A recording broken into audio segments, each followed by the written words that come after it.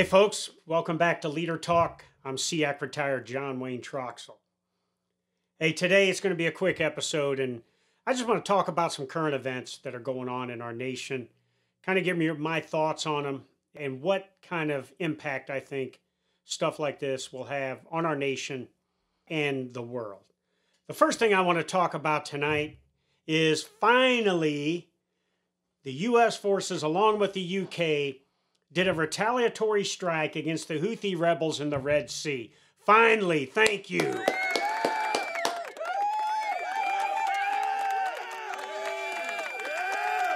Finally. Yes, just recently, our forces, along with UK and other nations, partner nations, hit more than a dozen sites of the Houthi rebels in Yemen. Now, I've been to Yemen before when I was the SEAC. I made that trip down to Djibouti City, Djibouti, Camp Lamagna there, and made my way across the Bab al-Mandeb Strait in a special operations helicopter and spent some time over there in Yemen. And I can tell you that it's a shithole and that there's nothing but a lot of bad guys there. Not just the Houthi rebels, but Al-Qaeda in the Arabian Peninsula. So this was a good strike to get after the Houthis because they are a proxy group for Iran. And some of the targets we hit with our warships, our submarines, and our fighter jets were some air defense and coastal radar sites, drone and missile storage, and launching locations as well.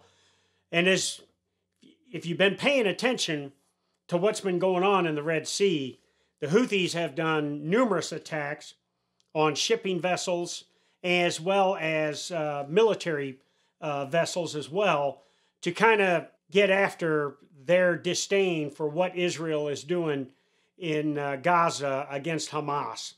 So this is a step in the right direction in terms of showing U.S. and coalition resolve and showing Iran and its proxies that we're not going to put up with any crap when it comes to them. President Biden even says he's not going to tolerate ceaseless attacks on merchant vessels in the Red Sea and things like this. And it's kind of ironic that he said that because under President Trump, we listed the Houthis as a global terrorist organization.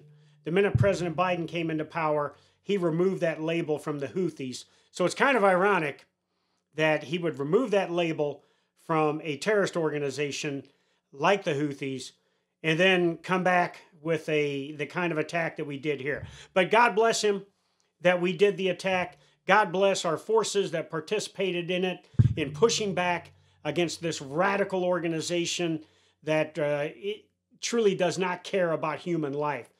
So we'll see what happens in the future here. Obviously, the Houthis aren't going away.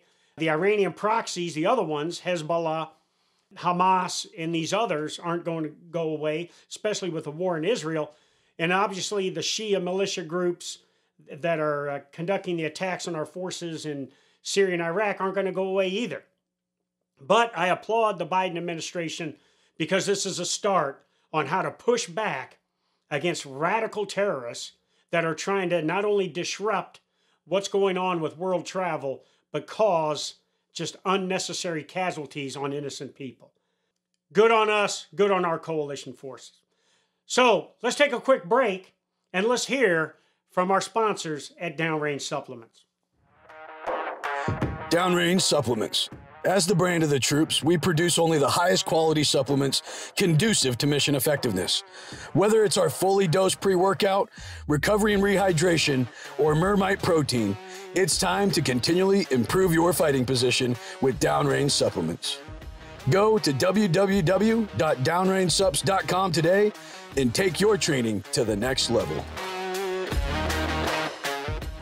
Hey folks, welcome back to Leader Talk. I'm John Wayne Troxell, former senior enlisted advisor to the chairman of the Joint Chiefs of Staff, now retired.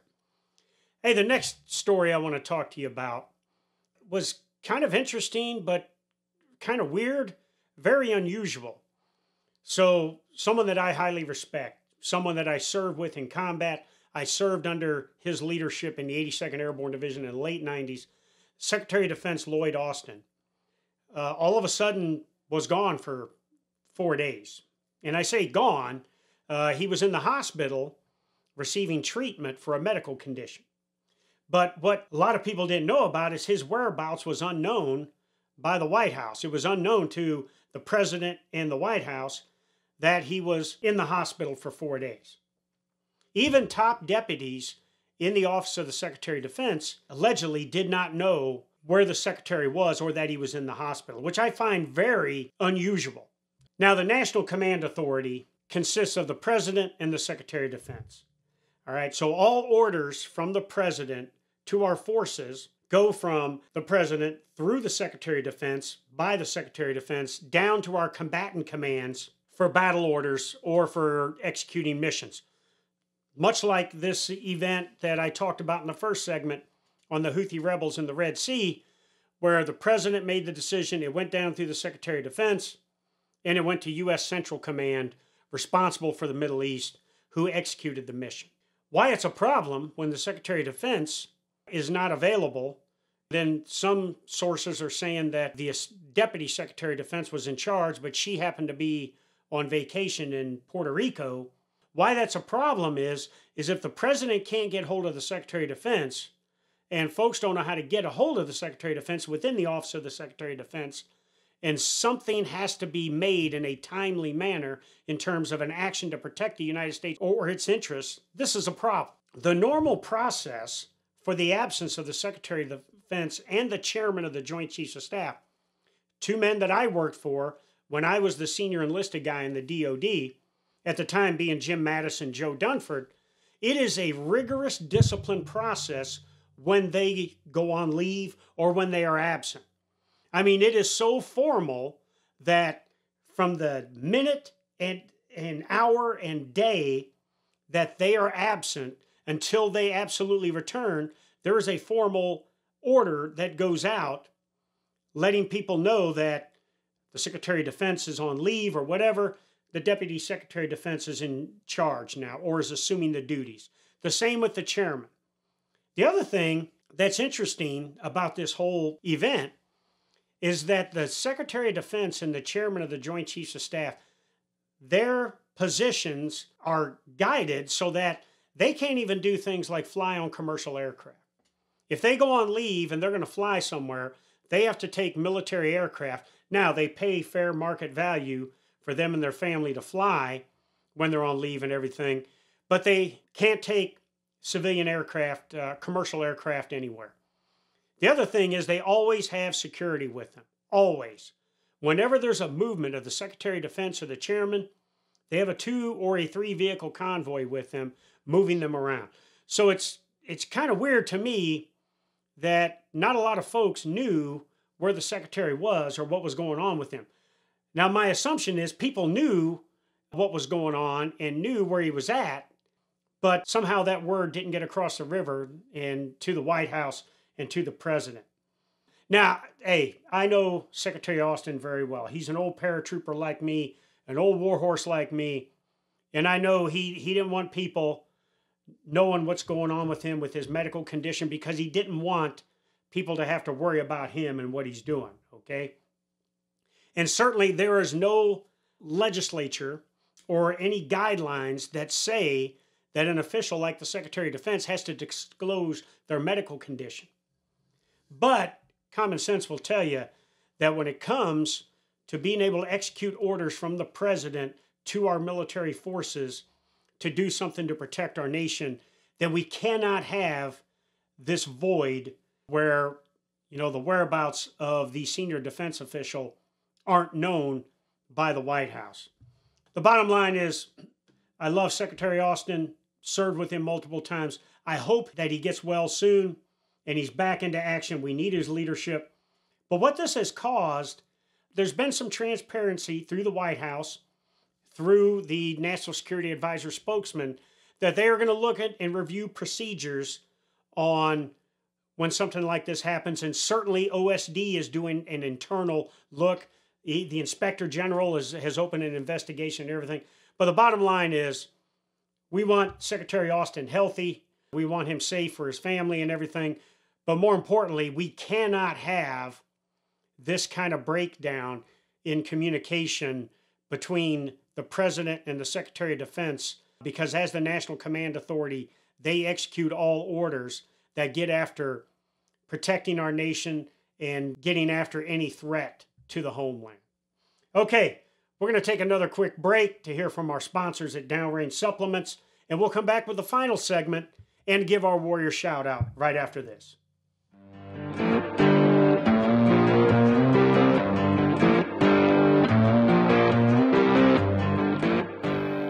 How you guys doing? I'm Colton Smith, and I'm announcing right now, Downrange Supplements is in your local commissary.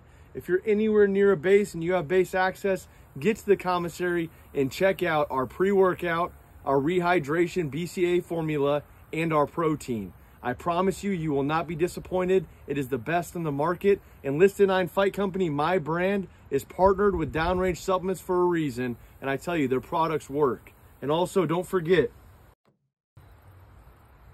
we kill suckers.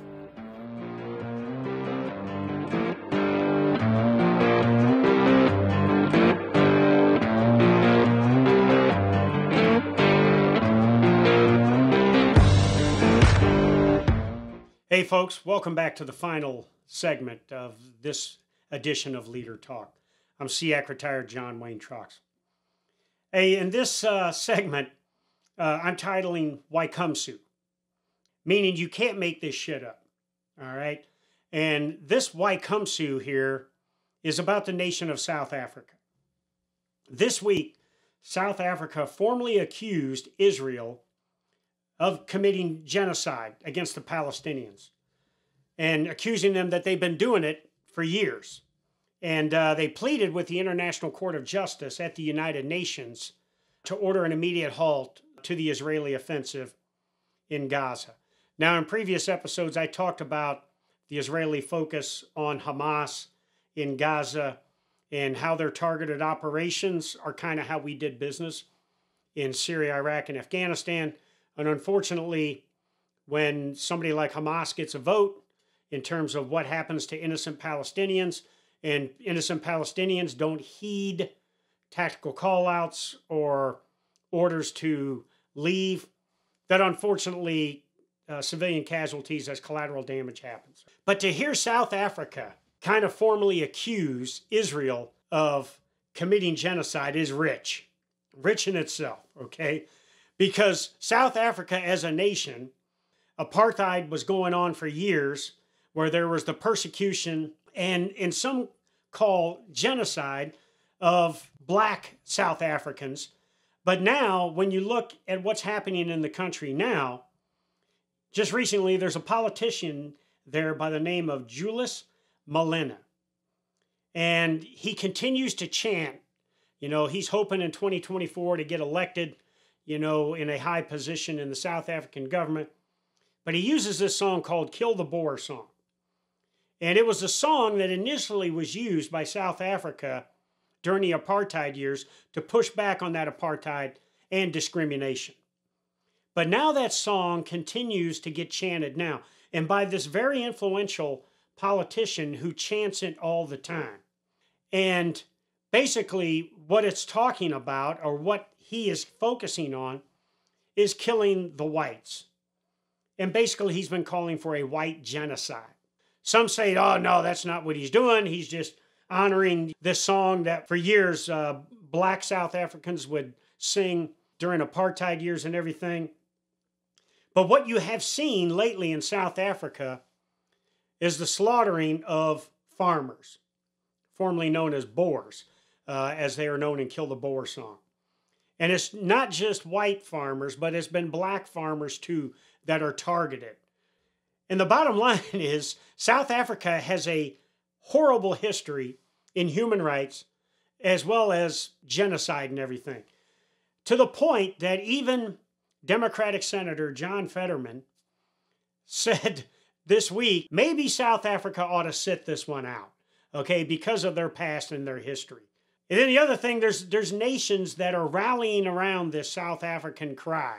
And some of those nations are like Turkey, who is a NATO member, and kind of an ally of the United States. But I will tell you, in my 4 years in the Pentagon as the SEAC, there were multiple incidences of Turkey that was trying to splinter NATO.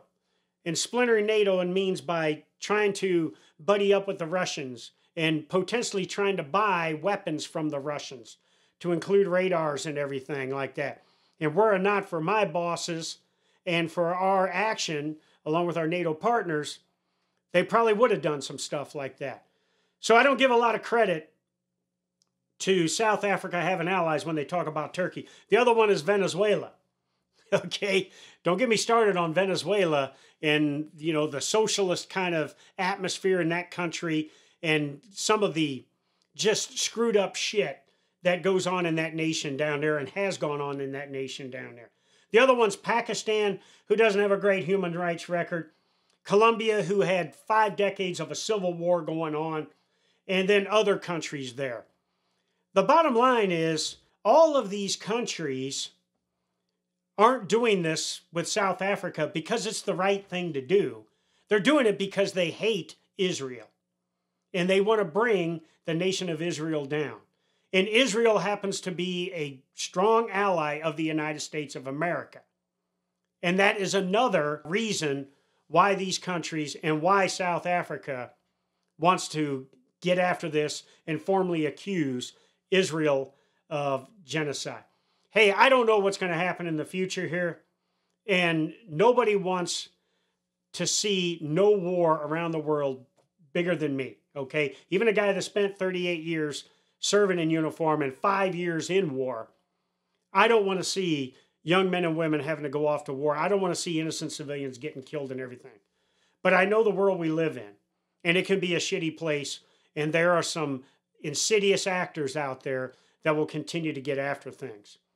And the more nations like South Africa needing to do a self-reflection, you know, of themselves before they start spewing accusations, you know, the more we have nations doing stuff like that, the more we will continue to have conflict out there. So South Africa, in the words of Senator Fetterman, maybe you want to sit this one out, okay? Now, let's get to our warrior shout out. Today, a great American, a great soldier, a great officer, a great leader signed out on terminal leave from the United States Army and retired from active duty after closing in on 30 years of service. And my warrior shout out today goes to a great warrior, a great leader, and a great personal friend of mine, Colonel John Chung. Colonel Chung led at all levels as an airborne ranger and as a commander in light infantry units. He's got extensive combat experience and is one of the most charismatic and influential leaders I've ever seen and I've ever served with. I first met him 12 years ago in Afghanistan, and over the past few years I spent a lot of time with him. Well, you may not know about Colonel John Chung. He has been the target of scrutiny across his career, and as of late, in his last 2 brigade level commands, to the point that in his last job, the complaints were enough that he was relieved of his command. But anyways, John Chung retired today with honor, and stay tuned on a future episode because John Chung will be a guest on my show, and we're going to allow him to tell his story of this whole process of him being under investigation, not once, not twice, but 9 times, because he was a dynamic leader, because he was a leader that did not put up with BS, and he was a leader that expected people to strive for excellence. So stay tuned for that in future episodes. But my warrior shout out today goes to a great airborne ranger, Colonel John Chung. Thank you, sir. I salute you. Now, if you like what you see here today, please subscribe to our channel on YouTube. You can also follow us on our website at pmehard.com. Don't forget, you can pick up my memoir, my book, Surrender or Die, Reflections of a Combat Leader, on Amazon or on our website, pmehard.com. And follow us on eTool Nation on our Facebook page. And stay tuned again for our next episode coming up here on Leader Talk. Until then, God bless you all. God bless America. And God bless the men and women that serve in the greatest military in the world. Boom.